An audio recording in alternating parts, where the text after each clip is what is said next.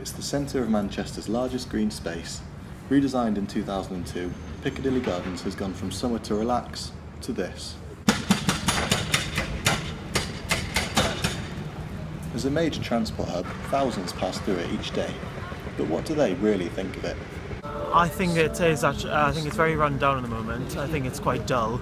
I think what they had with the wheel first off was very good, and now they've taken that down.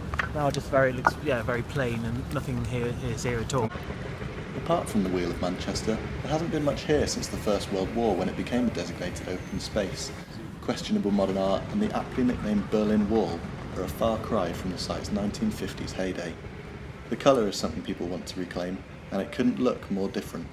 That just looks way better, doesn't it? It looks more colourful, it looks more vibrant, it looks good. Oh yes, a contrast. It's certainly seen a fall from grace, but how can we shed the grey for the green? Or a picnic area, which there may be, but I can't see any. And yeah, flowers are nice, something bright, colourful, fountains are good. I would have them definitely almost revert it back to there and definitely make it more colourful, make it more appropriate to the city, and make it something that Manchester can be proud of as well. The council are now tasked with making it a space for the people, not the pigeons, to be proud of.